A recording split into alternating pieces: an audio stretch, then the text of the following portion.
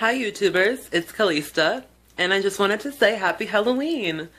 If you're here, I just wanted to talk a little bit about, like a news story that you hear pretty frequently every year, pretty much every Halloween.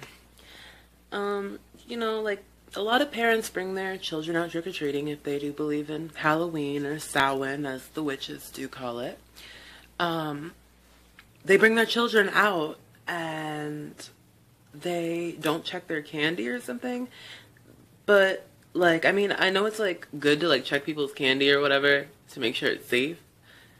But I feel like they really just over-dramatize that whole situation. Like, oh, check your children's goodie bags for fucking guns and razors and knives and Molly and shit.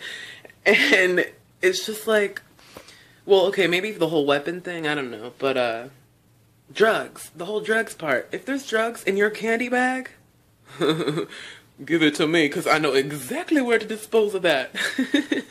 I'm just playing. But seriously, on a more, serious note, what person in their right mind, what drug dealer in their right mind, what drug addict in their right mind would want to be putting fucking their drugs into a little kid's goodie bag? One, that's a waste of profit. Two, you could probably get high off of that shit if you are a drug addict. You know what I mean? Like, drug addicts fiend when they fiend, you know what I mean? And, I just get really sick of hearing it every year. It's like, okay, I've never actually met somebody who's like, oh my god, I found some fucking, type of horrible shit in my goodie bag, or trick-or-treat bag, whatever. It's just crazy to hear that, It's weird for me to hear something like that. I don't know, have you guys ever had anything in your goodie bags or heard stories of close people that were in your Halloween bags? Any dangerous things or any, types of things that would be, in the news and media outlets?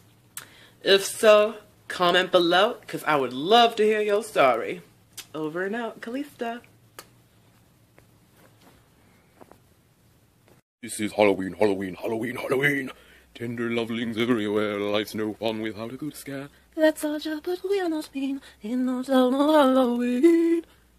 Oh my, I am definitely queen of the motherfucking pumpkin patch. Look at all these little lights and stuff. Trick-or-treat, motherfuckers! Well, actually, it's not quite over and out, because I would also like to know if you have any embarrassing Halloween moments or any memorable Halloween moments. I want to hear about them. I'm going to share one with you right now. Storytime with Kalista.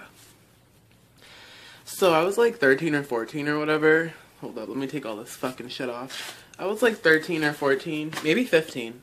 I think 14. And I had a really big crush on this boy, and he was kind of feeling me a little bit, but he wasn't I was a little boy back then or whatever, and I'm a grown woman obviously, but that's a whole completely different thing. Anyways, I really wanted to fit in, and I wanted to be cool and stuff. And so for the first time ever, I think it was Halloween, and he was like, oh, you want some Skittles? I was like, oh, hell yeah, I want some fucking Skittles. I love candy. Of course I want some fucking Skittles. And they didn't turn out to be just Skittles. Well, obviously, he told me that afterwards, when he handed them to me. They were triple C's. And so, literally, I was 14 years old. That's a little old to be trick-or-treating. I was fucking robo-tripping door to door, with the dude, with my friend Shiloh, and with the dude, I'm not gonna mention his name on here because that might be rude. We'll just go by his nickname, State Farm.